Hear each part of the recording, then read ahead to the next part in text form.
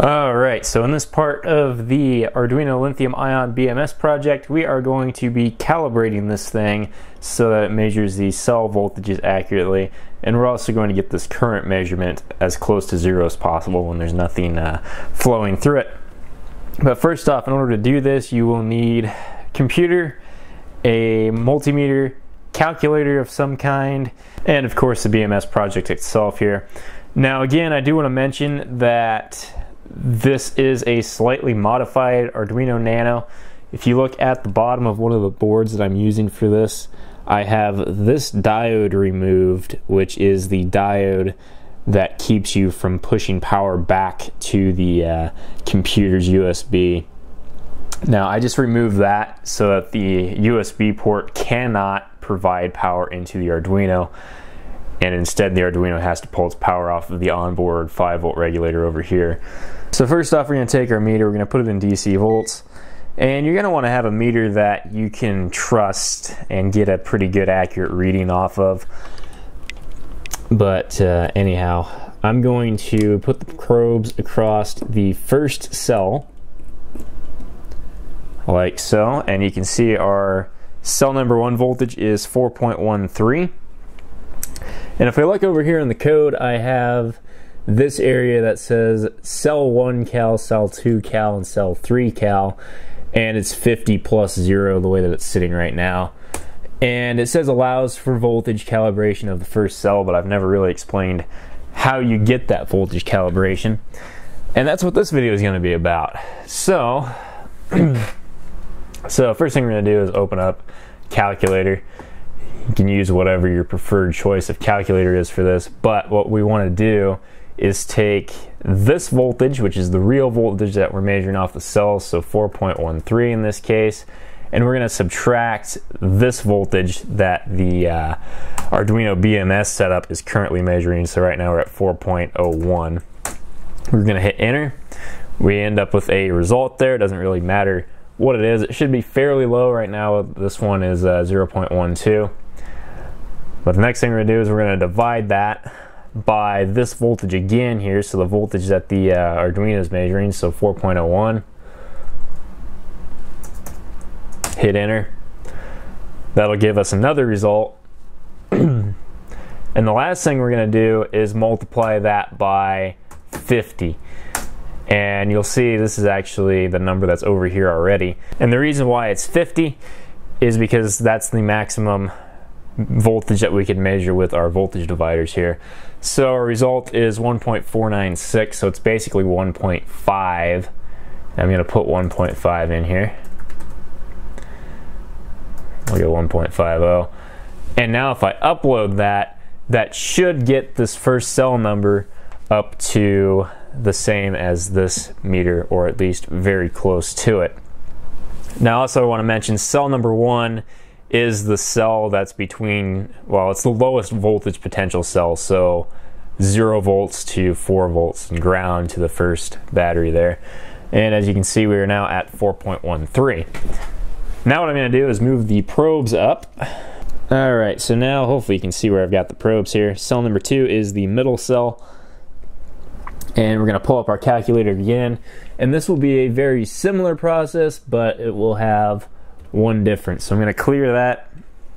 We're going to do a very similar thing. Right now we're 4.05 on the meter. 4.05 minus the 3.99 that we're measuring on the Arduino. Figure that out. Then we're going to divide that by 3.99. And we'll multiply it by 50. But the thing that we need to do here is actually take the cell number, in this case it's cell number 2, and we're going to divide it by the cell number. So cell number 2, we're going to divide that by 2, and that's the voltage that we need to use. So it's 0.38 roughly. So we're going to put 0.38 in there. We're going to upload that. Now this is important to upload it every time that you make a change, because the individual cell voltages are actually based off of each other, just in the math for the code. So you will have to do this every time. And there we go, we now have 4.05 on the cell number 2 voltage, which matches our meter. And now we're going to go ahead and move up our probes again. Alright, so the cell number 3 voltage according to the meter is 4.1. So we'll put that in. We're going to subtract that by our measured voltage on the Arduino, which is about 3.9. It's kind of flicking between two numbers, but we're going to go with 3.9. Hit enter. Then we're going to divide that by the 3.9 that the Arduino is measuring.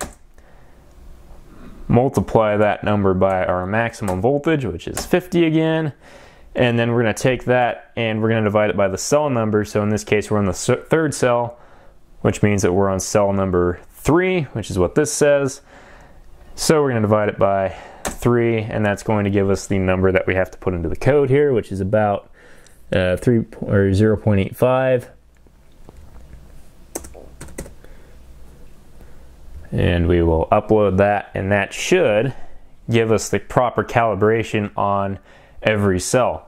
And there we have it. Cell number 3 is 4.10 now, which is perfectly in line with this, and we should be able to probe the other cells and see that they're all equivalent. So 4.05 on cell number 2, 4.05 on the meter. In cell number 1 we have 4.13 and we have 4.13 on here. Alright, eventually with the code what I want to do is have it so that you can essentially automatically calibrate this thing, where maybe all you need is the difference in voltage between this meter and the Arduino, instead of having to go through all that work in the calculator and everything like that. Just make it one number, make it a little bit simpler at least.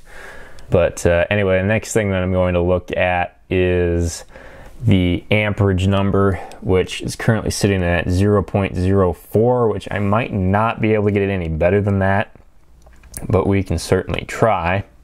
Now, unfortunately, I have not yet put the number for this at the top of the code, so I kind of just have to dig through it and find where it's at again here. So that would be this number here. Now, in an ideal world, it would be 512, and also you'd use 512 as a starting number. So we're going to go ahead and set it as 512, and it'll probably throw it off worse because it was at 509. Give this a second. And right now there is no current flowing in or out of the battery. Everything on that side is completely disconnected here. So both the XT60s, where the current would flow through that board, are completely disconnected. And you see right now we're sitting at negative 0.17 or so. If the number's negative, you want to make this number lower, so we're just going to go down in steps of probably 2. So I'm going to put 510 just to start with. And I would go in steps of 2 until you get close, and then start going down in steps of 1. Or if it's like way off, well, it shouldn't really be that much further off than this, but if it's way off, you might go in steps of 5 or something until you get close. And of course, it does take a second to reboot every time here. So setting at 510, we have negative 0.03 or so. And I think if I take this down to 509, back where it was at, we're going to end up with a very similar number to what we had before. Now, honestly, I'm not sure why I have 0.00 here. I don't think that these are actually float numbers. So it should just be 509 like that. But anyway, that's about as close as we're gonna get it, I think. So 0.05. Also, it's gonna, I guess you can take your pick if you want it to be negative or positive, but it's gonna be a little bit off either way, at least in my case it looks like. Alright, so I already did try to test this thing once, but unfortunately my test got cut short, and I didn't want to leave this unattended and hooked up. So I'm going to try it again. I'm going to go ahead and set our voltage up to about 13.2, I think, and we're going to leave the current limit at 3 amps.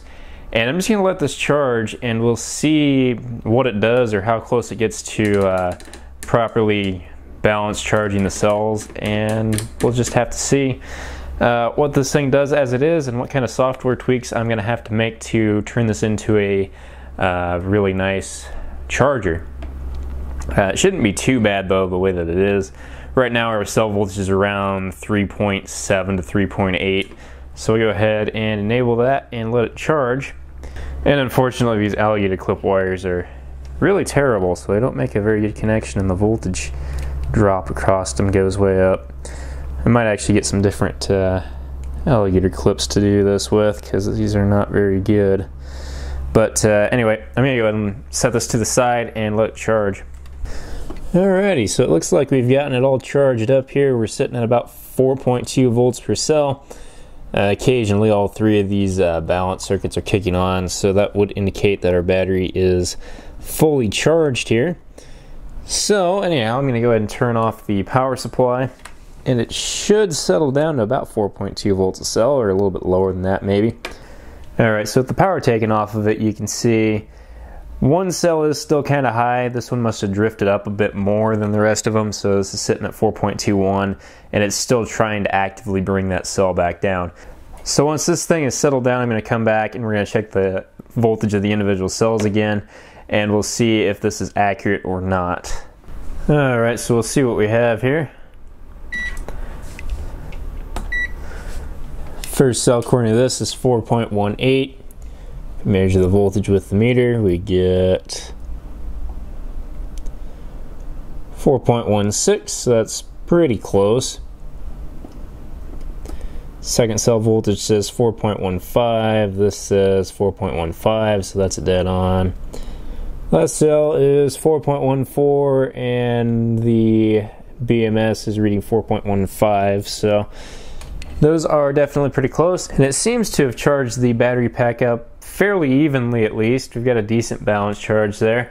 Now, I did give this quite a bit of time to charge because I was only pushing maybe 1.5 amps into it throughout most of the charge. We're going to have to make some changes in order to get this thing to go up to a higher current, I think, including making this at least somewhat regulate the current with probably with pulse width modulation, do it kind of like a solar charge controller. Alright, so anyway, our calibration seems to have worked out fairly well. We have a reasonably accurate voltage reading of all the cells, and I would call that a successful test here just to check the basic functionality of this. So hopefully you guys enjoyed that video. If you did, hit the like button. If you want to see more videos on this project, hit the subscribe button. And if you want to see smaller updates and things like that, you can follow me on Twitter, and that link is in the description. So thanks for watching, and I'll see you in the next video, guys. Bye.